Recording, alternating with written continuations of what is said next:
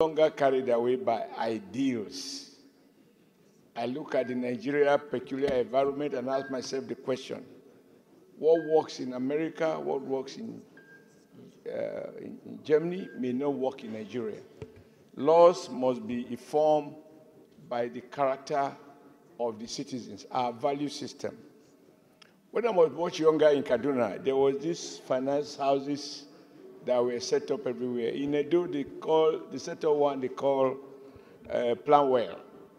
By the time they explained what they were doing, it was very exciting. It looks very good. People will make money, you save, you need to go to formal banking, and so on and so forth. In the end, it didn't quite work out that way. Indeed, many people ran into serious difficulties. This topic for me, this bill for me is extremely technical. So technical that I do not think, for those of us who are not gifted children, gifted brain that we can see, reason, digest, and conclude. A bill like this, with all the technicalities involved in it, I would think that the entire gamut of the bill ought to be submitted. We have time to read through it. We consult those experts and arrive at a decision so that let it not record us like recently. We will pass a law, there is an error, and by the time it's be operationalized, you see that those who are supposed to be beneficiaries becomes the victims. So it's not about the intention of my brother, my dear friend, a complete gentleman, but it's about, in the real world, how to apply this. Because reading through it, I don't know, others are more lucky than me. I will need someone who knows something about financing, someone who is familiar with laws, etc., to go through it, the actual bill, because we are debating a lead debate of a bill that is not with us. And I think, sir, each time we are doing it here, I think we are violating our standing law, which says that if we want to pass a law, let's have the draft. Because the detail is always, the devil is always in the details. I have no objection to intentions, but I have reservations as to whether or not we ought to be able to discuss this thing firsthand, digest it, appreciate all that it stands for. Yahya has been a leader, he's an economist, he may have a ready understanding. Some of us who didn't have that background might need more tutorials on it, so that we don't pass a law that tomorrow, when we want to operationalize it, it will appear that we didn't quite understand the essence of this law. Those are my concerns. I talk about concerns. Thank you, sir. Thank you very much. My former information in respect to the bill to be debated ahead of time so that you can study that. I said it earlier that this bill is a bit technical, but thank God we have economists here, particularly a former leader who will try to explain it very well.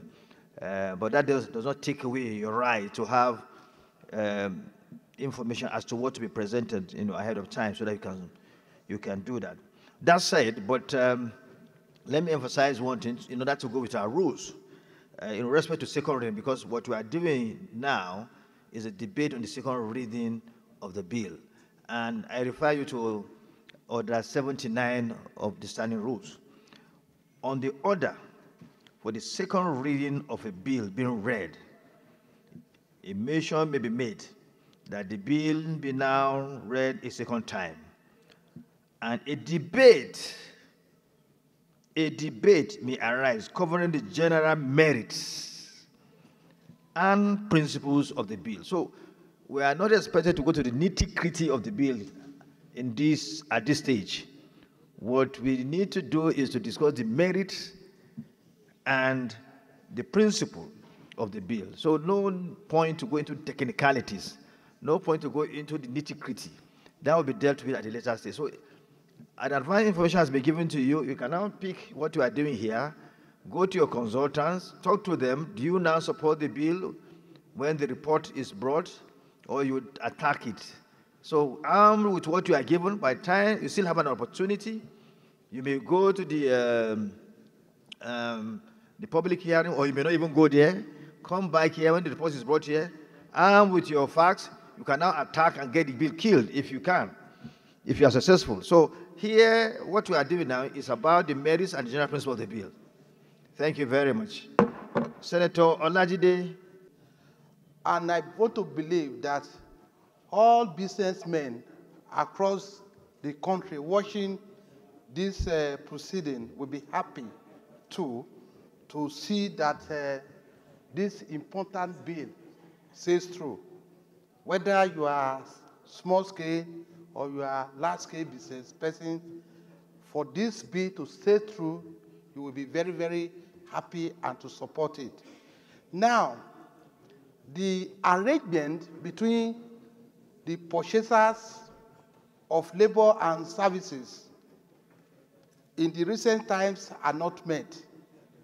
The vendees just see putting contract or putting an agreement in place to service a particular project is just a mere academic exercise. When they say they are going to pay you in 30 days, in 40 days, you find out that after they have performed the required services, you will discover they will not even pay. It may be 60 days, it may be 90 days, some will even take more than 1 year.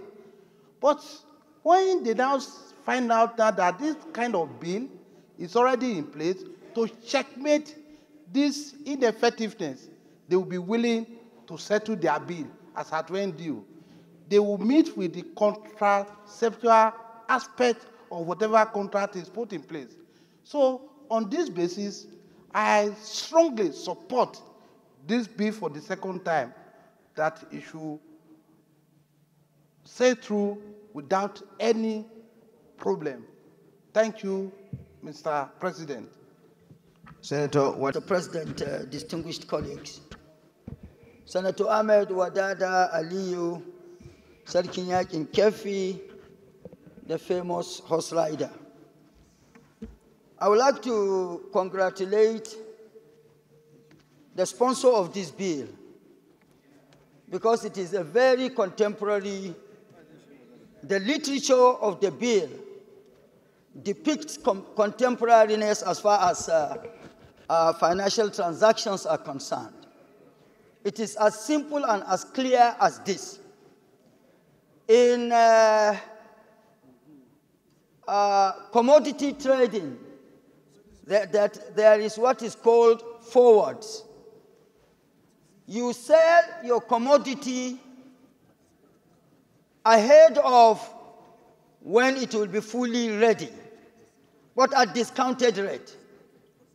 If a commodity that sells, if a commodity sells for 10 naira now, and I have same commodity that will be ready in 2 months, I could sell it to Senator Sani Musa, because I know he does forwards, against that period, but at discounted rate, maybe 8 naira or 7 naira.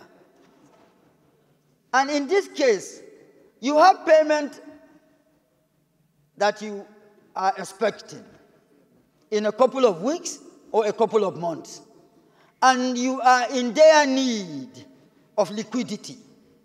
So you go to a financier who now becomes the factor to give him the details of the asset you have that shall be maturing in a couple of weeks or a couple of months. And that financier gives you money, but he is taking the consideration to be given to you will come with discount. And that creates liquidity around. And the betterment of every economy is determined by the level of liquidity in the economy. And so this will bring up what is called financial re-engineering. So, Senator Abiru, you have brought your knowledge and experiences to bear. But I'm just giving the reason. Yes, I'm facing the chair. You have protected the horse rider. Continue. Thank you very thank you very much, Mr. President. This is what it is. And so I think with the little I have said, it is as clear and as easy and understandable as it is. I so contribute. Thank you, sir. Musa, Chairman Finance Committee, is just helping you. Wasiu Olatunji Eshinlokun Sani, Senator representing Lagos Central. Rise to support this bill sponsored by Senator Tokunbo Abiru. I just want to add that has been said that it is useful for small organizations. It is not only true, it is useful even to government. And as we speak, even some government do sell their receivables. What will be accruable to them the next 1 year and take money at a discounted rate. Either small, big, or medium use this method to receive funds. And some people who have idle funds will do it and be able to get a return on what they have done. It is useful in all sectors and to every organization, not particularly to small or medium scale businesses, either even government. So I rise to give my total and unalloyed support, and I think that it is a bill that is long overdue, and it's just now laying the legal framework for what has been happening over the years. So thank you, sir, Mr. President. Thank you, Senator Wasi. The Senate President, I'm Otumba Gbenga Daniel, representing Ogun East. And just permit me to say that I'll be feeling in my duty and responsibility as a member of the Bank and Financial Regulation Committee if I don't rise to support this wonderful bill being proposed by Senator, our chairman.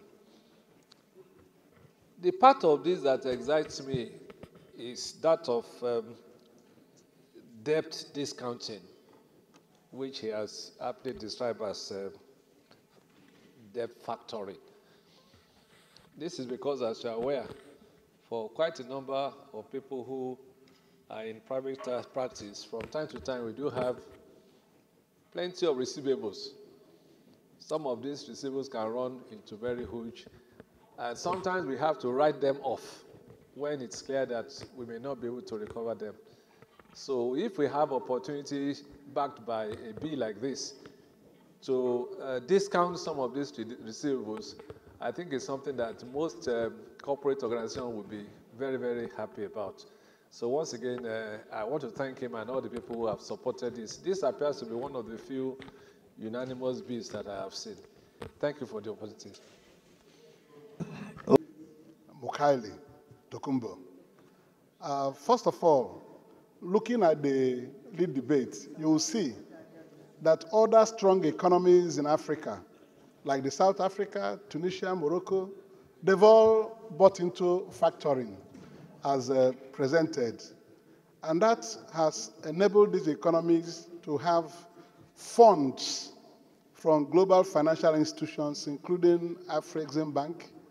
They've been able to benefit from this scheme to the tune of several billions of euros. And for me, anything that will bring funds into Nigeria to enable our businesses to grow and thrive under the set out arrangements, I will readily support it.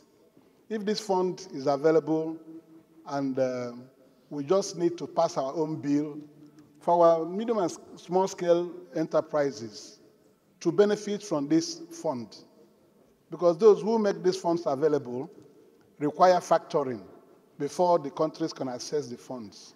So on this note alone, and relying on the expertise of the chairman of banking, I don't have any hesitation in urging the Senate to support that this bill be read for a second time, so Nigeria will benefit from this wonderful scheme. Thank you, Mr. President. You can see it's a national contribution. Well, this position, thank you for that stance. Thank you very much. Thank you. So to this end, I now put the question that this bill be read the second time. Those in favor, please say aye. Those against say nay. The ayes have it. The Clerk of the Senate.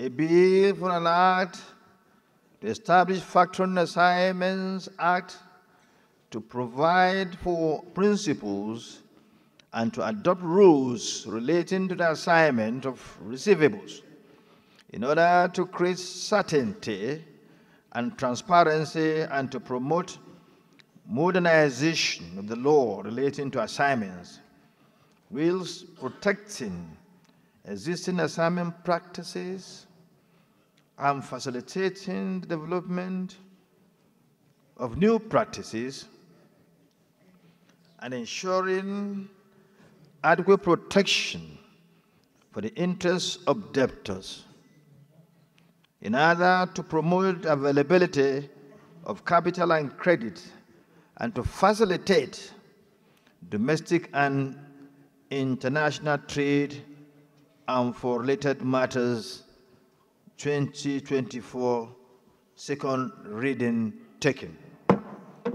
The bill is referred to the Committee on Banking, Insurance, and other financial institutions, as well as the Committee on Finance, to report within 2 weeks.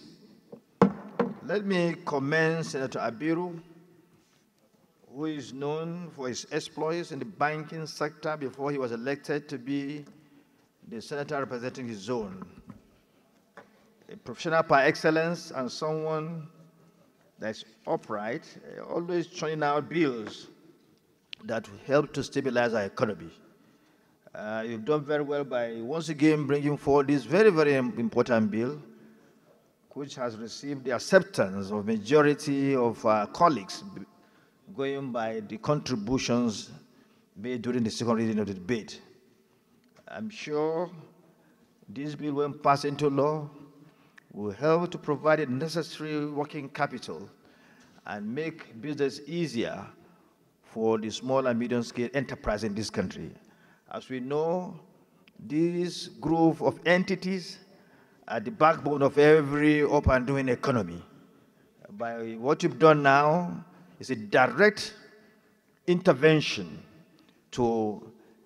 in order to bring about a sound and up and running economy in Nigeria. So thank you very much.